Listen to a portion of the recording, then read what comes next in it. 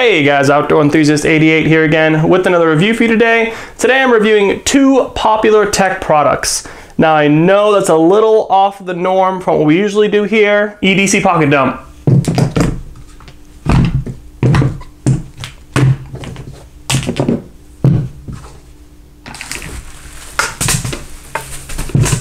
But nonetheless, I want to kind of talk to you guys a little bit about what I think about these two products. I've been testing them for a little over a month now. The Apple TV is the current generation, fourth generation. It came out in late 2015. The Amazon Fire TV is the newest 2016 edition.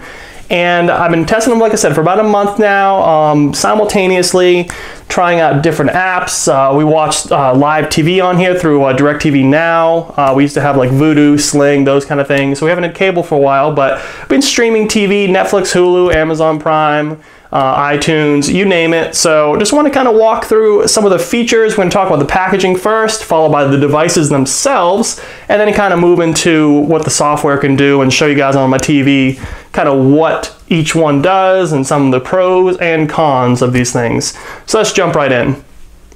So for the packaging, Apple TV here has 32 gigabyte, and there's also a 64 gigabyte. Price, retail price on a 32 is $149.99. A little steep, 64 gigabyte with memory, not expandable by the way. The memory is not expandable, is $199.99. Typical Apple packaging. This is actually the charging cable that comes for the remote control. Remote control is rechargeable, which is a cool option there. You know, everything's wrapped in plastic when you get it. You got cardboard inserts everywhere, keeping everything nice and organized. You know, nice Apple packaging. Moving on over to the Fire TV. Amazon has, you know, a little more details on their box and on their packaging. Talks a little about what is included, what it can do, all that good stuff. Obviously this has Alexa, which is like a voice to talk kind of setup, and you know, voice to text. And then Apple actually has the Siri, so which is kind of cool. Some more details here. Nice packaging, real similar, nice high quality box. You know, a little bit of orange there. You know, a little plastic wrap on everything. Slots, you know, for all the accessories and everything comes with it. So pretty neat, you know. I think Amazon really did a good job on this right here on the Fire TV, especially the new one, and there's also a new Fire Stick that came out. You know, Amazon has had its troubles in the past. I think we know what we're talking about here. But, you know, Apple has iffy products sometimes too, so it's just something to think about. I will say an honorable mention would be the Roku series. We've actually had this Roku 2 here for a good few years now, like 2.5 years or so. There's obviously, I think there's a Roku 3 and a Roku 4 now. We actually had a Roku XD, one of their first models back in 2010. I do like Roku, but I will say it's kind of has its twerks. It's not, I don't think it's up to par, especially the one I have on the 2, and I haven't tested the 4, but the 2 is not up to par with how fast these two new devices are on the table here. So it was just kind of honorable mention. If you're a Roku fan, Roku 4 is probably worth checking out. But so yeah, back to these right here. Let's start with the cables. So this is all that comes with it. You have to, besides the charging cable and the remote control for the Apple TV, this is all that comes with it. You have to get your own HDMI cable if you want to expand the memory on the Amazon. You're going to want to get your own micro SD, all that good stuff. So the cables are kind of cool. So Apple went with a more kind of high-end cable. So you look at it, and it's actually a tangle-free design. Notice that, just kind of pops open. You know, simple design, simple plug. Kind of cool. Amazon's cable, more traditional, you know, single outlet here. You know, it's nice, it's shiny, it's cool, you know. A little bit bigger, which is kind of annoying if you don't want to fill up a lot of spots on that power strip, but nonetheless, it functions fine, you know. I think the Apple's ability to be thin, I think that's much smarter, just to be able to have to deal with if you have like 8 things plugged into one power strip. You don't have to finagle them around to fit this bigger box here. So the box itself, this is the Apple TV here. really nice. Kind of a little bit rubberized bottom to it. You know, it's not as slick as the top or the sides are. The back has a power outlet. You have the HDMI, you have a USB-C, and you have your Ethernet. Remote control. Kind of cool, real sleek. There's a rechargeable port on the bottom here. You have a menu button, screen button, kind of almost like a home button actually. You have the Siri, pause, play. Volume controls, you can actually link your soundbar to it, and I'll show you guys that. This is all a touchpad up here. Nothing down here, it's kind of just a slick surface that gets nice thumbprints all over it. Touchpad right here, audible clicks. Amazon Fire TV box. Similar, rubberized kind of bottom to it, texture, shiny, matte top, pretty much exactly the same, except much thinner.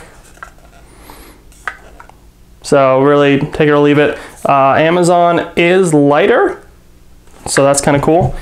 Look in the back here, power, HDMI, Ethernet, micro SD expandable memory if you're into downloading a bunch of movies, want to leave them on here, games, whatever. USB, connecting different USB devices. Remote control, a little more traditional remote control. Battery operated, comes with Amazon batteries. AAA. Slides on like that pretty easily. Alexa, microphone up top. There's a wheel, click any direction you want. Middle enter button, you got your back, home, settings, and select and guide and stuff. Fast forward, reverse, rewind, whatever, play, pause. You know, typical design, really nice. They're both really sleek. The Apple's a little thinner, obviously, or a lot thinner, but you know, take it as it is. So I did take the liberty of printing off some cool things here. I want to show you guys. If you want to take a pause there, take a look, I'll put them up a little closer here. So here are the specs, just to let you guys know what we're looking at here. You know, obviously I mentioned the Apple TV has not expandable memory, but it's also a dual core with their A8 chip, 64-bit, 2 GB of RAM, Ethernet, Wi-Fi, matching the same as the Amazon Fire, Bluetooth, USB-C in the back, 1080p, Full HD. You look at the Amazon Fire, 8 GB capacity internal, but you can also expand up to 128 GB. Something to think about. Quad core, and I did notice a quad core does kick in quite often when you're running a lot of the bigger apps and wanting to watch movies and stuff. It's quite fast. 2 GB of RAM, same thing, Ethernet, Wi-Fi, Bluetooth, USB in the back, but 4K, 2160p. That's awesome. Apple has not released a 4K edition as of January 2017, but hopefully in the future. Price point, like I said, I mentioned the Apple is about $149 for the 32 GB, $199 for the 64 GB. That's about as good as it gets unless you get a used one. The Amazon Fire TV is $89.99, sometimes on sale for $79.99. Keep an eye on for that. However, Amazon is on back order quite often, so something to think about. I think they're on back order for another month now at this point. But let's go turn the camera on over the TV and let's walk through some of these apps, talk about pros and cons of each of them, and see where it goes. All right, guys, so up first is the Apple TV. Here's the remote right here. You got the touchpad, so you can actually go and cycle through apps. You can go as fast as you want. You can go one by one. I mean, it gets some time to get used to, but you know, you just click and it opens right up. You can scroll through stuff. I mean, it definitely takes some time to get used to, but it's not too bad. The menu button here is kind of the back button. The home button here takes you home every time, depending on where you are. Now, one of the negatives I would say is I don't like this Watch Now screen. They suggest all these different shows that they think you should watch now, judging on what you have been watching on the device. So I don't really like how it always, when you hit the home button, which is right here, hit this home button, it always takes you to this Watch Now, and you have to hit it again to actually go and bring them to the main screen here with all your apps, because I don't really need some of these suggestions either. So that's kind of a weird thing. Siri works really well. Here it is right there. you can just go hold it down. Open Hulu. Brings Hulu up real quick. Find Scrubs. You can search for different things. It'll tell you right there on, it'll say on Hulu, Netflix, iTunes, you know, whatever you want to do. Obviously, a lot of what the Apple TV is trying to push you to get iTunes, buy iTunes movies, rent shows, buy shows, all that good stuff. Use the App Store. And the App Store, I think, is cool because you can link it up with your Mac products. If you already have any Apple products, like a MacBook, you have iPhone, iPad, whatever, you know, it's neat how those can all link into this system. And you can actually broadcast your Apple iPhone onto the screen or your tablet, or you can link your computer to it. So you can play games off your phone, you can watch shows, the volume goes right through the sound bar. And speaking of volume, the volume, once you set this product up, the Apple TV, actually the volume control is right on the remote. So you can control the volume of your sound bar, of your TV, whichever you want. I did it to my sound bar below the TV here. And then also to turn on and off the TV, there's a button right here, the home button. So the menu button, which is kind of like a back button. Home button, you actually hold down and you turn on and off the TV, either sleep or cancel. And then when it's off, of course, you hold that button again, it'll turn the TV on. So that's a really cool feature, I think, that Apple thought of. But I do think the apps, because it's iTunes and Apple kind of influence, you don't see like Vudu, you don't see PlayStation View, you don't see you know, some of the other TV and movie rental things like obviously Amazon is a big one. You won't see Amazon on here, of any type of Amazon. You can't go and like rent Watch Prime or anything on there. So because they're not as open of a platform, because typically Apple is kind of closed and knit, and that's where a lot of people complain about Apple. A lot of people like Android for the more open market and all that. So that's a negative in my mind. The touchpad, something to think about is this is the fast forward and rewind. And what's interesting is that it's a neat touchpad on the remote control, but when you're watching a show, like sometimes you might pick this remote up and it's not on sleep. What it is you pick it, and if you hit it for more than like 2 or 3 seconds in either direction, it's going to start fast forwarding your show. So like, you know, unless you're real quick or delicate to pick up this remote, that is a design flaw, I think, just because you would think they'd hold it on to sleep and then maybe you have to click it and then fast forward rewind. So fast forward rewind's a little clunky on this thing.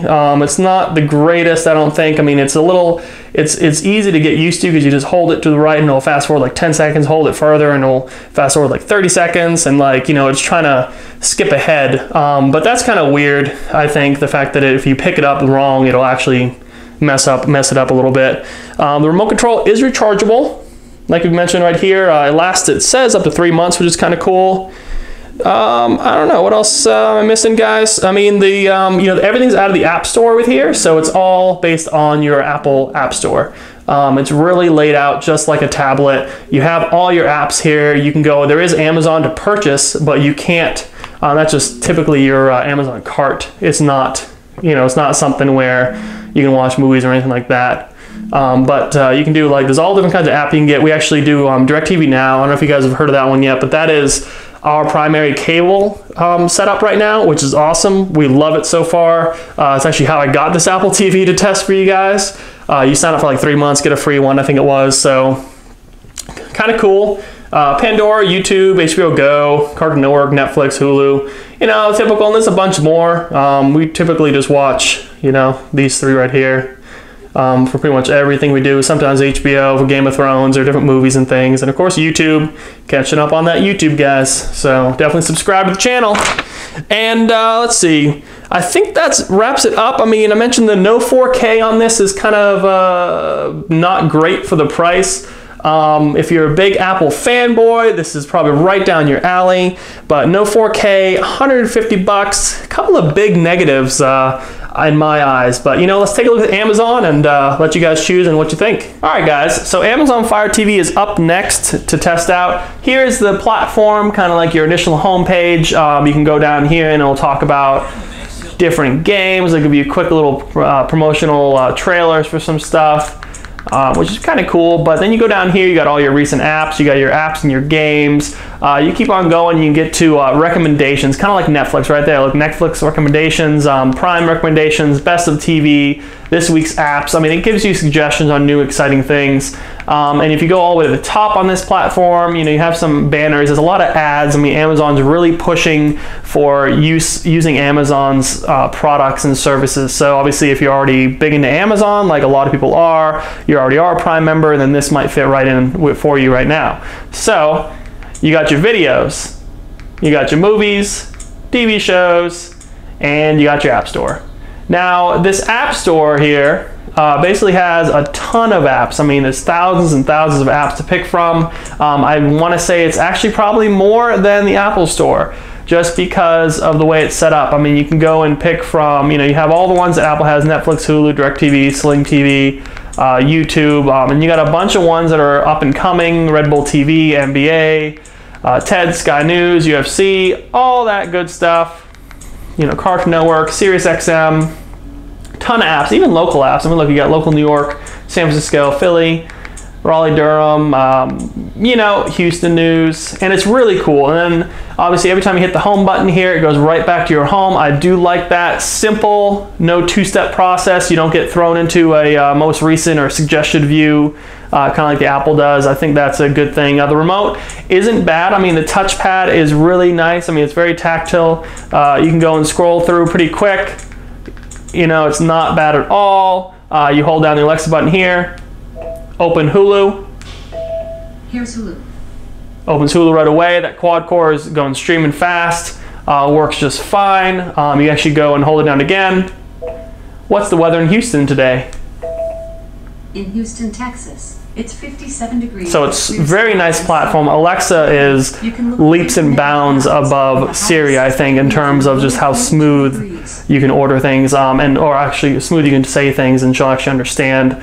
Siri works similar. You can obviously open any app you want on the Apple TV with Siri, all that good stuff. The 4K and all the HD quality and stuff that comes out of the Amazon Fire TV is outstanding.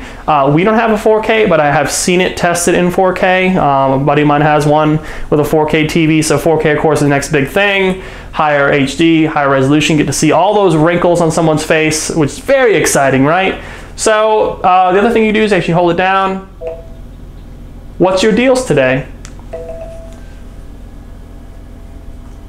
I have several exclusive deals today, including wickedly priced. So Alexa has her own deals. Everything's linked on Amazon. They want you to buy stuff. Sometimes they're really good. Sometimes they're just so-so deals. It's pretty cool though. Talking about what you want. You can open the store. You have your Prime photos. So kind of like iPhotos that was on the actual setup before, like iTunes as well.